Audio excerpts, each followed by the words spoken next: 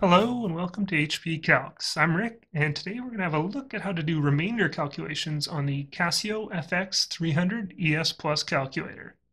To do this, we'll be using the Shift key located here, and the ABS with the Shift function of remainder key located right here.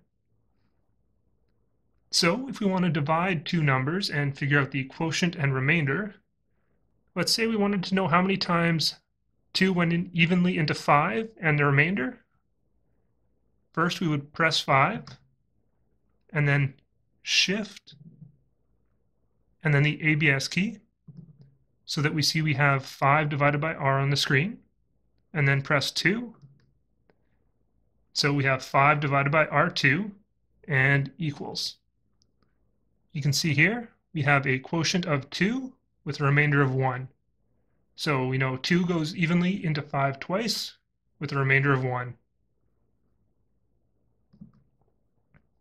Let's try another number. Let's try how many times 5 into 15.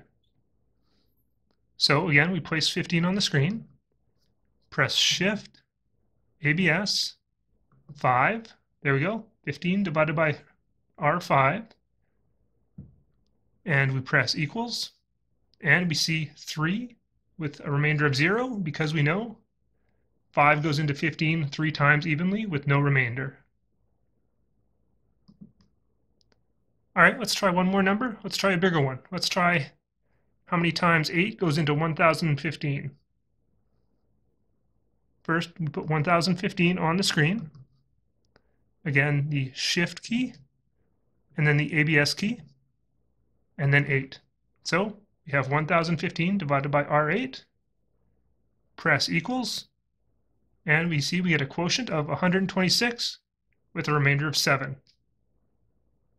All right, I hope this helps, and good luck on those tests out there, everybody.